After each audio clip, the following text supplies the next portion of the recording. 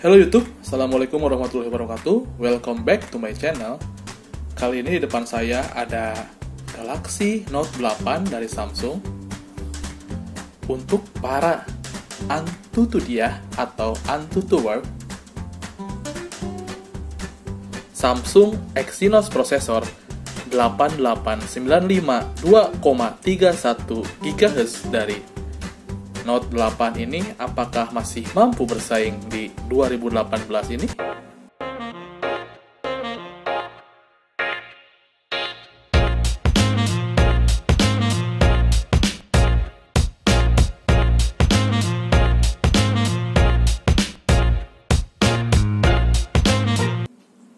Kita akan coba tes Antutu.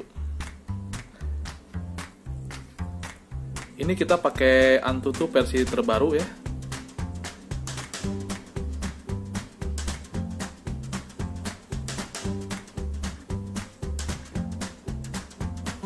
Kita akan coba uji.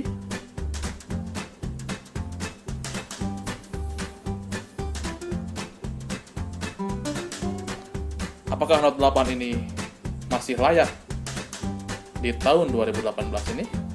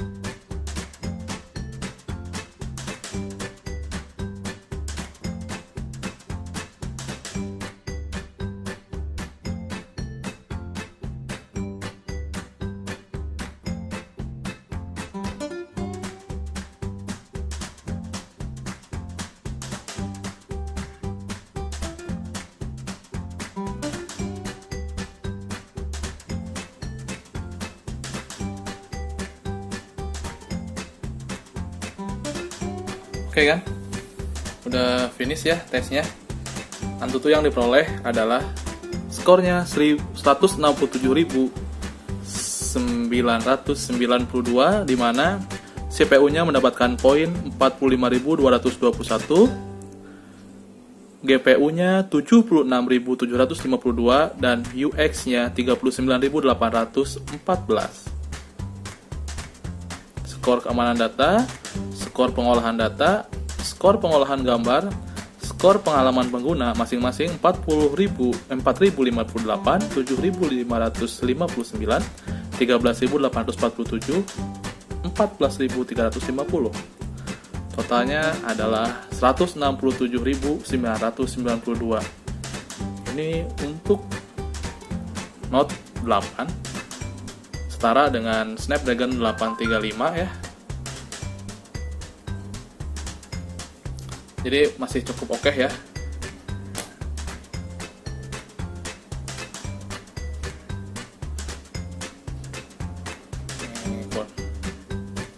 Ini hasilnya.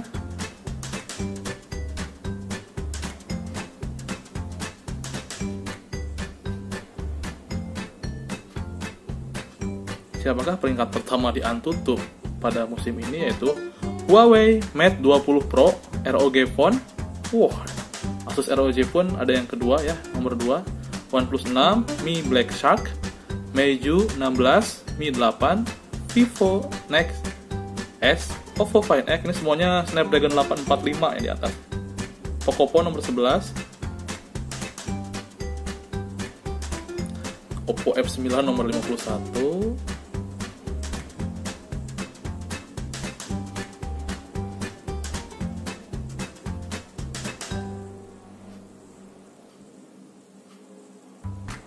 ini dikuasai sama Snapdragon 845 ya, di atas 200 semua.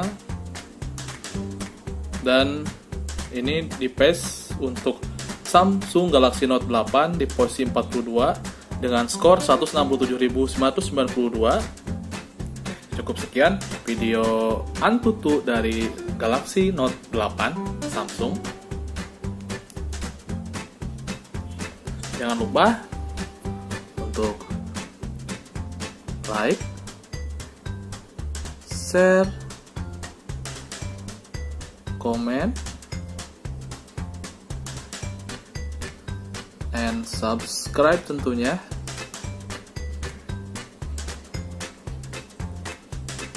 Indra Channel.